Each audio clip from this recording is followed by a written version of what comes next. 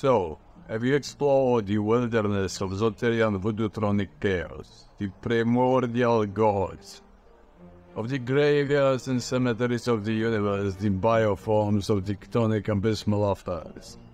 But there is a point in every magician's life that you need to decide on proxy human realities and more civilized gods and goddesses, on the Hermetica. That is why Ordo up Chao. It is not wrong to experience many things if they don't destroy and shatter your mind. Destroy you completely, send you off to another room.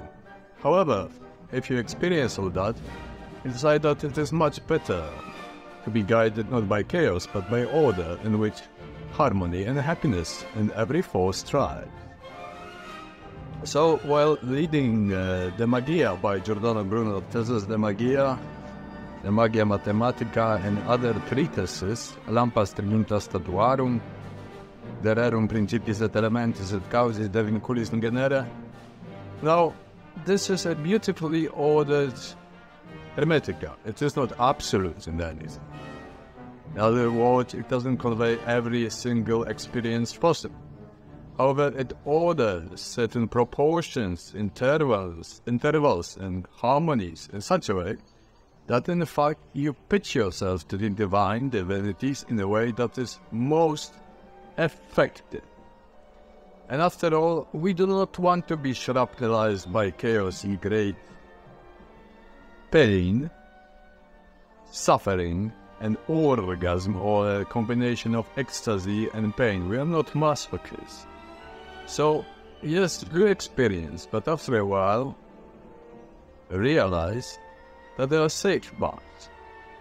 And the safe path leads straight to God. You can be a little god, little goddess. Why not? A daimon, you got this daimon. Why not? You can translate yourself into a greater being, a greater force of action. However, dwelling on chaos, deep Tefonian stuff, is destructive to our limited human bioform. We have an organism, we have a limited cognitive capacity. We have limited souls, limited bodies, carnalities. So, that's just a contribution I wanted to make in this very hour. Hello, Sylphet. It's a beautiful little airy spirit. Well, you know, I'm taking care, attending to her gardens, as I'm tending to my life right now and giving this little lecture for you all to perhaps judge, perhaps the scorn. That doesn't matter. Thank you.